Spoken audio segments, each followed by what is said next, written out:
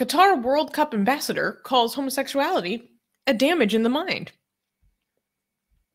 A Qatari ambassador for the World Cup received criticism after describing homosexuality as damage in the mind during an interview with the German public broadcaster. Khalid Salman, a former player for the Qatari national soccer team and an ambassador for the World Cup, made these remarks as Qatar prepares to officially begin the World Tournament in less than 2 weeks, where about 1.2 million people are expected to attend. During the interview with German broadcaster ZDF, Salman discussed homosexuality, which is illegal in Qatar.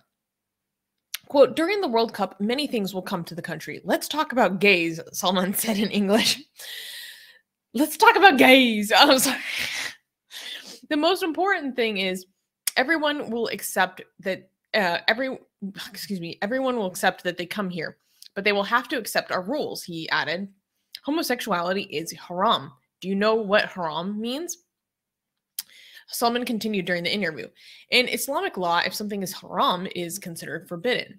When the reporter asked why homosexuality was haram, Salman replied, I'm not a strict Muslim, but why is it haram? Because it's damage in the mind. He also went on to say that being gay causes, quote, spiritual harm. According to ZDF, a press officer for the World Organizing Committee immediately cut the interview short. Reuters asked the World Cup organizers for a comment regarding the issue, but they denied the request. How the hell did this man get this job?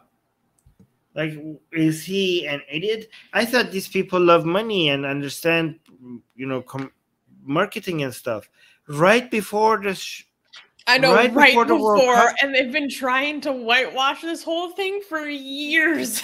Like Qatar has been spending millions Yeah, these countries have been spending billions of dollars trying to act like they're progressive and try to act like hey, shh, please do not ignore the fact that we have barbaric, ancient, backward, misogynist, homophobic, and transphobic laws. Here, look at these shiny things and ignore that reality about our laws. And this idiot, he's the ambassador. His job. Look at his job title. World Cup ambassador. How did he get that job? This kind of show me that in Qatar you get jobs based on connections that you have, not based on qualifications or something. Because this is the last thing you're supposed to say. What is this? What the hell? Let me teach you. But what is he supposed to say? If someone asks you, why is it haram? Why is it forbidden? What are you supposed to say? I'll teach you how, okay?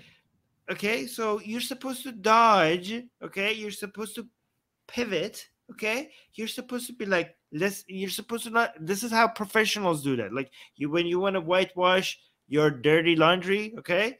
You say listen, every country has its own norms and cultures, okay? We understand that some of these cultures and norms, we respect yours, okay?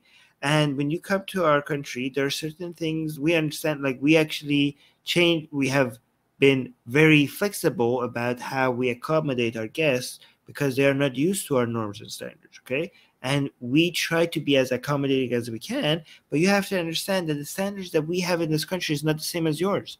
And every place you go, the cultures is different, and you have to respect them, and we respect yours when we come to your country, and you respect ours when you come to our country. Okay, and then you ask me okay, but why is it haram? I'm listen, this is not a religious discussion. We're not having here. We're here to enjoy sports. This is a coming of together of people, and these conversations are only done by the people who are trying to separate us. Sports are beyond these conversations, and this is not the right time and place to have these conversations. Okay, even if you think we have some things that we fall short of, okay.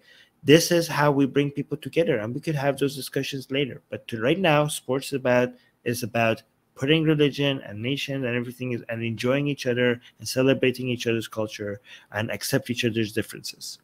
So you don't answer that. You just say some bull crap stuff like that. You just bullshit the guy. That's how you do it. Wasn't that better than this answer? I think that was a lot better. I mean, I know it was bullshit because my brain just tuned out because I was like, okay, yada yada. That's what you're supposed to. Yes, you're supposed to. You don't want to give you don't want to give an answer that becomes news title like that, right? So you have to give it a boring answer because you dodge the answer. You don't actually answer. So after this happened, like he's come out and said that this is all some big misunderstanding and people didn't understand what he meant and it was taken out of context, like the usual spiel. Even Pakistani Defense Force is saying Armin would be a good foreign minister because his BS skills are on point. Okay, we need Armin as a press secretary. Yeah. I don't know, but I'm just so impressed by how much this guy just like actively trying to destroy millions and millions of dollars worth of marketing to whitewash Qatar's reputation. Yeah. D is so funny. She's saying the other guy was like, cut. You had one job. You had one job. This idiot. What the hell? I really want to know how he got his job, given that this is the answer he gives. Yeah, he's saying, we accept gay people's money. Please leave right after. This is the whole thing that's so frustrating about the whole Qatari situation is like, they try to act like they're accepting and stuff, but it's so...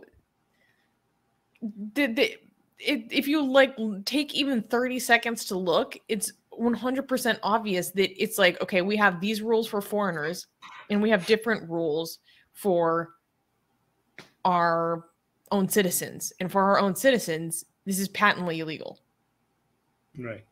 And you can be sent into arbitrary detention for like 6 months. Yeah, but their rules, even like, are protesters going to bring the flag, the gay flag, in to try to see what will happen? I suspect that something like that is going to happen.